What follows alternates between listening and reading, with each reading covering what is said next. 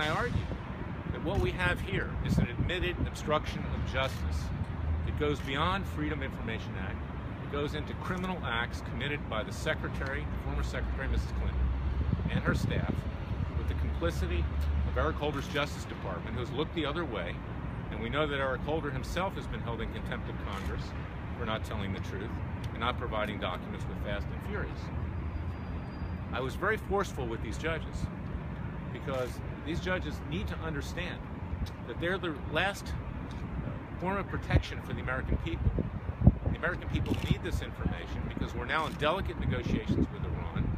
Many people believe, not just the Prime Minister of Israel, that this Obama administration is rolling over.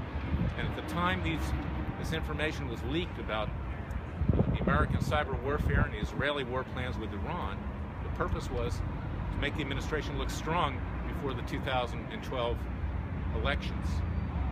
And that's why we need this information now. The American people deserve it.